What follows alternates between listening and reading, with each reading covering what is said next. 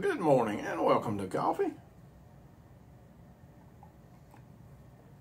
and Devotion with Pastor Mike. Today is January the 4th, as long as we live.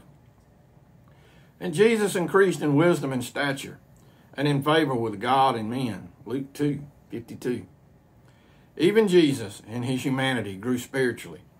He grew intellectually, in wisdom, physically, in stature and spiritually, and in favor with God, and socially, and men.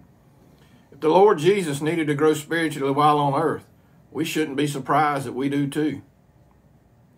What does it mean to grow spiritually? It means we come to know Him better and love Him more. Spiritual growth involves studying the Scriptures, drawing from them needed guidance and strength each day. It means developing more joy, peace, and patience as the Holy Spirit conforms us into the image of Christ.